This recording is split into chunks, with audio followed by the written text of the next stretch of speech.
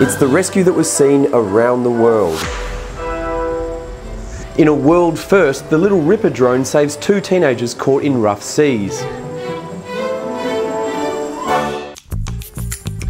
Little Ripper's expertise will be harnessed in a research and development role as part of a new partnership between Westpac and Surf Life Saving Australia. We are extending our partnership with Surf Life Saving Australia to put 51 drones across Australian beaches this summer. Which means that our volunteers can undertake a training course over a weekend and be qualified to fly the drones.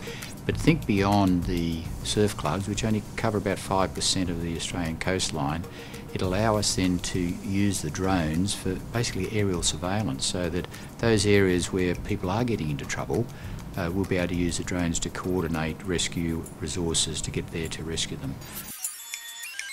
Westpac's association with drones goes back to 2015, when a chance encounter sparked a big idea. I was always interested in new things. Little known that I had the first patent of the first electronic book in the world in 82 or 83. It was called the Smart Book.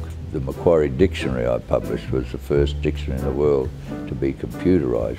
The tech-savvy entrepreneur's other great passion is surf lifesaving. Wow, it's embarrassing. I joined when I was still at Brisbane Grammar, when I was 15 as the club's first cadet, so 70 years.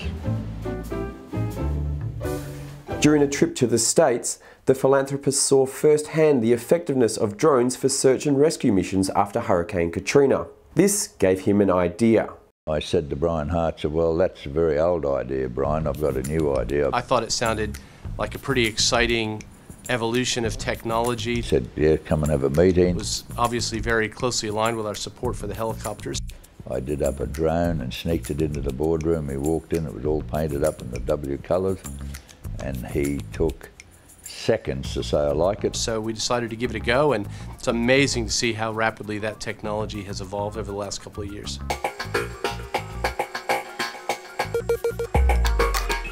We have different algorithms that flow through the camera down to our ground station, and the pilot's able to be warned about any different types of marine life.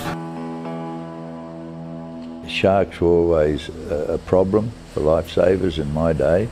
I unfortunately was in the water with a friend when he got fatally attacked by a shark, and I was involved in that, and that's something you never forget.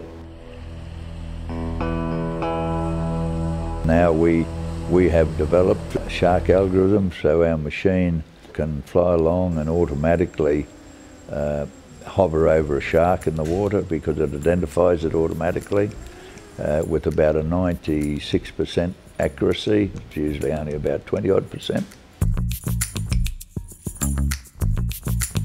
We've had a 45-year association with the Westpac Rescue Helicopters, and the evolution of this program to put drones around 50 beaches around Australia just seemed like a really natural extension of that program, and I think it's going to give more people confidence to go out and enjoy the beach this summer.